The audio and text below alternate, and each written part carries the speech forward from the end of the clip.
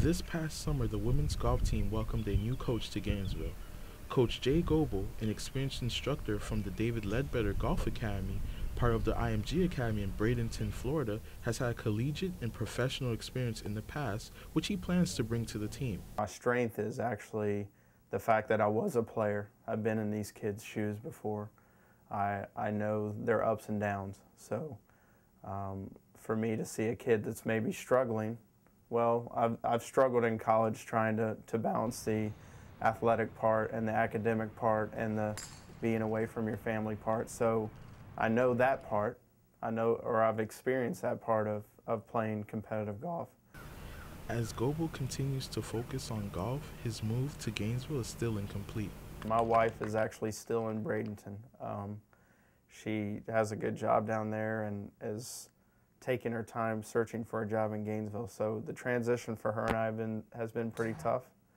I've seen her on weekends pretty much every other weekend I see her. So it's been a little difficult for right now. Having transitioned from the student athlete to a certified instructor at the IMG Academy, he looked to the next challenge by heading to the college ranks.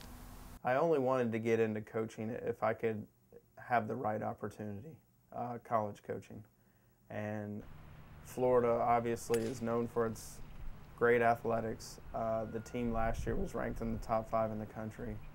So I was really thinking that if I came to a school like UF that has had a great golf team, that's known for being very competitive every year in golf, that it would be a good stepping stone for me to someday get my own head coaching job. Although he's left the academy and expected to work alongside head coach Jill Bryles-Hinton, Goble can still bring his own touch to the tee.